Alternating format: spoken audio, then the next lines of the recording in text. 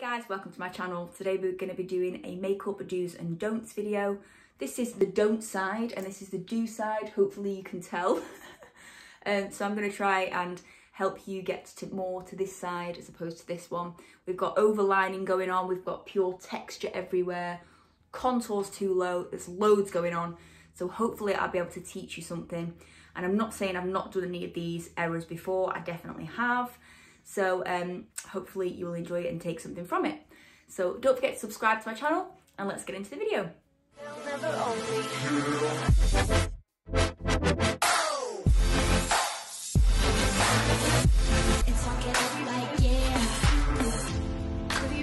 So I'm going to do, let's see, this side as the do's side of the face. So I'm going to be using the Fenty Beauty Pro Filter Soft Matte Longwear Foundation in the shade 190. I have a damp beauty blender here. So what I've done is just run it under the tap, squeezed out the excess water and then dried it with a towel. And it's just going to make the foundation blend really nice and evenly. I'm going to use one of these little plastic things to put the foundation on. And just taking it on my blender. I'm going to put it on one side. It's really weird doing one side of the face actually. I've never done this, I don't think. I'm actually nervous as well, just to see if you can see a lot of the mistakes on camera, because a lot of it won't show up, I don't think. But at least you'll know the tips to take on board. I'm also missing out the eyelid here and just under the eye because we're going to put concealer there and I don't want it to be too much coverage because then you'll end up with creasing, which I will show you on the next side. And for the other side of foundation, I'm going to use the Smashbox Studio Skin Full Coverage 24-Hour Foundation. This is because a lot of people just go for any full coverage. They think I need complete full coverage for my face to look good, and often it looks cakey and dry and just doesn't look great. And if you're oily, it's just going to come off in a big patchy mess. So just a lesson, you might not need full coverage. Sometimes medium to full is enough, but this is full. And what I'm going to use is a brush. So I'm going to just put it straight onto the skin like an Instagram influencer. And we're going to try and blend it with this brush. Please excuse my squeaky chair. It is so annoying. I bought a new one and I wish I had my old one back. So as you can see right here, I'm going to put it all over my eyes this time. Lots of people just throw it on with a brush like this, and all it's going to do is turn out liney. It's all in the hairline here as well. Then going in with concealer. Now I've got some Tarte Shape Tape. This is good concealer. And on the good side, I'm going to just take a tiny little bit and just put it where I need it. Like this. I'm going to blend this in. Really, really lightly, don't press too hard or otherwise you'll need more concealer, and that is covered. On this side, we're gonna go influencer. Way too much. People actually think they need this much concealer, it's beyond me.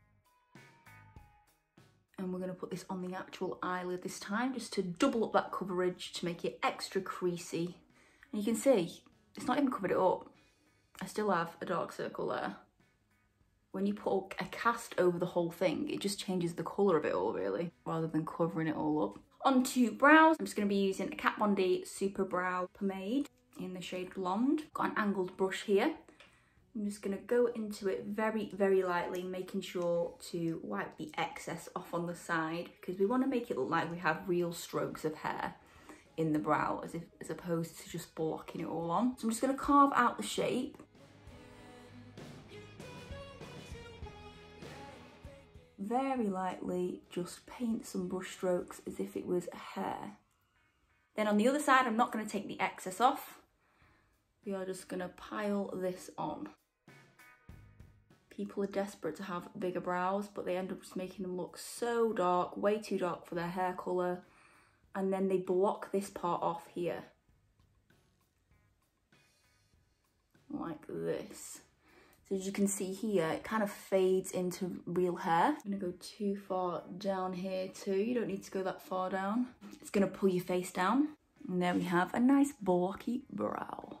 I'm literally just dragging the colour as opposed to just making little brush hairs. Lovely. Next we have blush. On the good side, tap off the excess, and we're gonna go up here. So nowhere around the apple of the cheek like they usually say. We don't want this part because it's gonna make your face look round, and we want to pull the face up. So just slightly. You can see how I'm just swooping it up in an angle. And then on this side, not tapping any excess off, we're going right in the apple of the cheek as if you were a clown. Also going quite low, like this. Now on this eye, I currently don't have anything on it. I'm going to put an eye primer on a beauty blender, just a tiny bit. You don't want it to crease. And this is going to prep the eyeshadow so nicely so that it will just blend into this primer. All of the colours will transition nicely, and we don't have any excess coverage from the concealer or the foundation. And then we'll maybe go underneath just a tiny bit at the bottom there. You can see the difference already. Let's do some contour. So I'm going to use the Kat Von D Shade and Light palette and a MAC brush, which is usually for your nose, but a lot of people use it for contour. So we're going to go for, let's go for the darkest one because we're going to go the don't side first. So don't tap any excess off. If you can see, your actual cheekbone is here. The shadow for it is here. And a lot of people are going down again to kind of shadow the shadow, which doesn't make any sense. But they're going literally this low to make it like you've got like a bigger cheekbone, I guess. And as you can see, I've not tapped the excess off. Looks absolutely awful. You can see how that just looks ridiculous. And then what I'm going to do on the other side is actually use more of a fluffy brush. We're going to go in with this first shade here because it suits my skin tone a lot better. Tap off that excess. And I'm going to go actually under the cheekbone. What I'm also going to do is only come about this much down, as opposed to right down here where you dragged it down. I'm just editing this and you can see that the blush is really blocky on the good side as well. Basically, I've tried to overcompensate so that you can see the blush on camera. And when I'm blending, I'm not going just all over the place like this. I'm going to go up. So I'm going to blend and drag it up a little bit. I'm also going to put it on the ear because we want the shadow to look the same everywhere on your face. If you choose to contour, you're choosing to make one shadow on your face look a different colour than the rest of your shadows. So you have to match everything up. So I'm going to shadow just down the ear here, follow it down the jaw, so that when you see your jaw shadow, it matches. And then I like to contour my forehead. If you don't have a big forehead, you don't have to do this step. I like to just come in a little bit because I've got quite a wide one. And then just at the top there, very lightly, tapping off the excess each time. And it will just act as a little shadow and a little illusion. And then I'll just, with whatever's left, I'll just quickly do a bit of the nose, but I don't usually contour my nose, so I'll leave that there. The reason you've got the lighter colours in this contour kit is because of the cleanup. So I can clean up this line to make it look even better. So I'm going to use this side of the blender, dip into the yellow and the peachy colour, and just carve it out. It looks silly at the moment, I'm going to blend it. And that is just going to keep everything looking cleaned up and fresh. Just quickly blend that in. And you can see lifted and light. Oh, that's the only way I can describe that look. I've got such a random order of this today, so sorry about that, but we're going to just set under the eyes. So with my eyes, I have wrinkles, fine lines, whatever you want to call them. And whichever translucent powder I use that everybody raves about, it never seems to work on me. It always looks crepey, it looks wrinkly, and I look about 100 years old. So what I've started doing is just using ambient light powder from Hourglass. This is a clean brush, I have just wiped it, kind of wiped the excess off. Get a tiny bit, and let me just show you first. So there's no crease in here because we've used the right amount of coverage. Look at this and look at this. So we're looking pretty creasy on this side. I'm just going to literally dust the tiniest amount. On this side, I'm going to use the Laura Mercier setting powder, and this is what people actually do. I'm going to get loads of product and just get all all of that powder in there. They call it baking, so they kind of leave that then for 30 minutes and they'll brush it away, or after 5 minutes or however long. And also as the day goes on, it gets worse and worse and worse, so not good. Onto eyeshadow. So I'm just going to use a beige neutral eyeshadow. I'm not going to tap off the excess, and we're going to go really heavy-handed into the don't side of the face.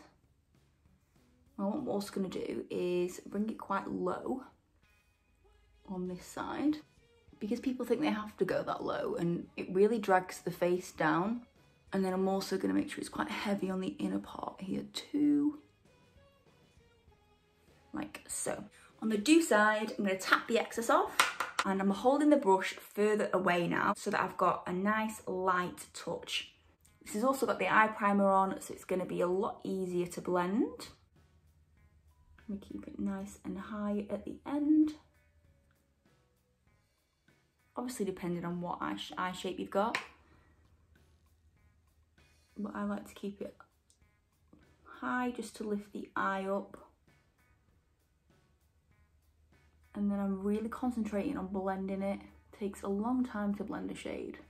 You have to have the patience for it. Then taking this reddish matte and a different stiffer brush, I'm going to not tap the excess off again. We're just going to go straight in with that. Tapping off the excess, you get my drift. And I'm going to go in circular motions to blend everything really smoothly. And also you can tap the colour into it as long as it gets blended out afterwards. The difference with both of these eyes is now I'm going to take a clean fluffy brush, cleanish, and I'm going to blend the edges so that it seamlessly blends out. As I'm going along, if I do get too low on this side, I just clean it up with a beauty blender, which has the leftover foundation on there.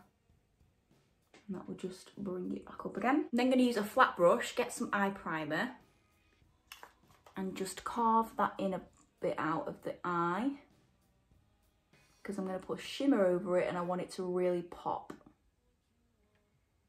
And then I'm going to go in with Aura, which is this shimmer. I'm going to take my finger and pat it on the eye primer.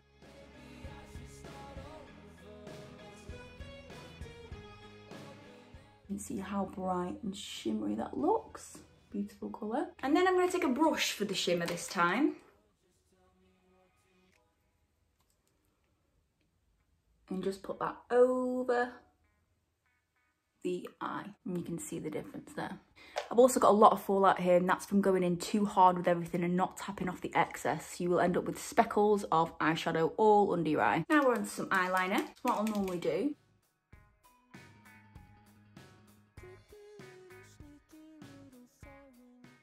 So I'll normally do something like this. So it's a big, thick part here, and then it goes a lot thinner, and I've flicked upwards up to the eyebrow, up to the tail of the eyebrow right there, which lifts the eye.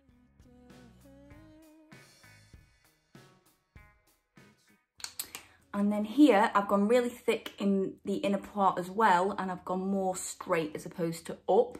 So you can see how this kind of lifts this up, and this is more like down here. People also will not do a tail, they won't do a wing, and they'll just stop there, and that's just going to make your eyes look smaller, which is fair enough if you've got massive eyes and you don't want them to look bigger, but most people do try and make their eyes look bigger with a flick. Then mascara before lashes, so I'm not going to do any mascara on this side, and you will see the difference when I put the lashes on. So with this side, I'm going to curl them first. I'm going to pinch the skin, then go halfway up and pinch that, and then go right to the edges and pinch those as well.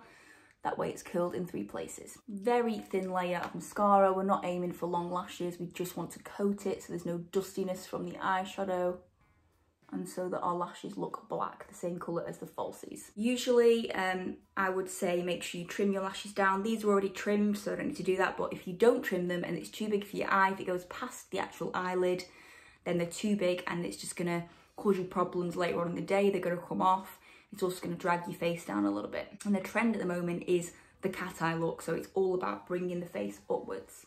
So you're going to make sure all of the old eyelash glue is off the lashes. Make it easier for yourself. These are some old lashes. The band is nearly snapping. I'm gonna put a little bit of glue on, and then when you get to the edges, just do a tiny bit more on the edges so that it doesn't peel off.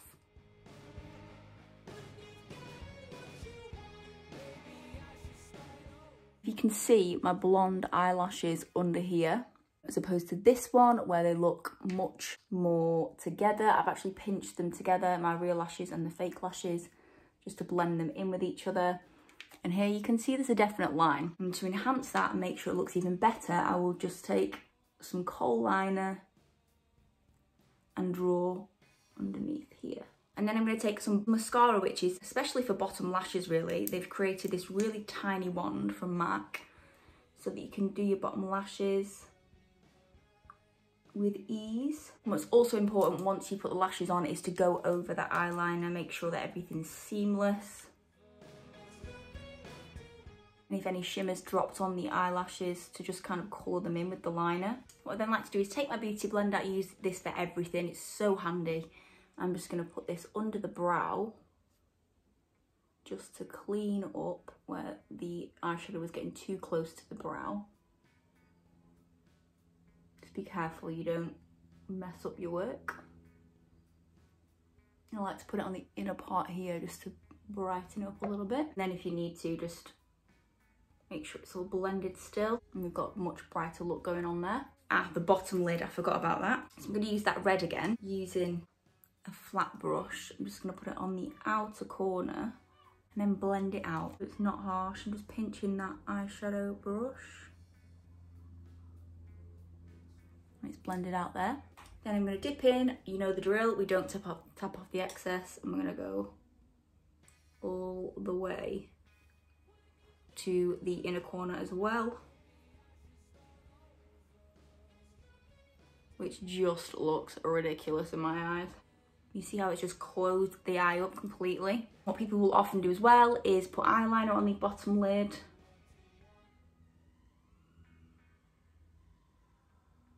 I've got no mascara on the bottom there. It ain't looking good, hun. Highlight. So we're gonna go with quite a big brush for a highlighting brush, I would say. And we're gonna go in with this one here. Get loads, don't tap the excess off. And people like to put it on the top of the blush, which is quite low down here, and be really heavy with it. So what you get is all of this texture here, and then they come up here too close to the nose and then go right up here, they do. So it's just a big swoop. I am being dramatic for the camera, just putting a bit extra on, but that's what it ends up looking like. They'll also put it on the head here, try and give it a nice glow, but it again ends up looking really textury. And they'll put it under the eye here, which used to be a trend, but it's not so much anymore. And it just looks a bit drag queeny. I'm going for a much smaller brush. Now this is a Jaclyn Hill one. Usually I wouldn't use a shape like this because it's very harsh, but this one's special. It kind of distributes it really nice and evenly. So I'm just going to take the tiniest bit, tap it off, and you're just going right on top of the cheekbone, but not too high. You don't want to go right up close to the eye, just in that little part here. And then with the excess, I'm going to go under here just a little bit. Again, there's barely anything on my brush, so it's not doing much. And then if I want to do above the eyebrow, I will do the outer part here. I will also do the inner part of the nose there. Cupid's bow is always a good one. But then go in and diffuse it. Blend it all in. And then get your blush brush with nothing on it and go under the highlights just to make sure it all blends in seamlessly. I know I keep saying that over and over again, but it's true. I know I'm very croaky, by the way. I've had a really bad cough. I actually went for a COVID test and it was negative today, so that's good. Lips. So on the do side, I'm going to do the outer parts here and here, exactly how my lip is. And we're going to overline the top and the bottom slightly.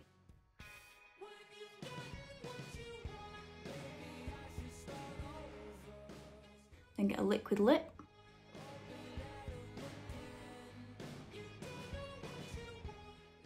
like this. I'll always put a nude with a colourful eye like this so that it doesn't overshadow it and it doesn't look too much. So let's do a red one with this, something I wouldn't do. So I'm gonna really overline the whole thing.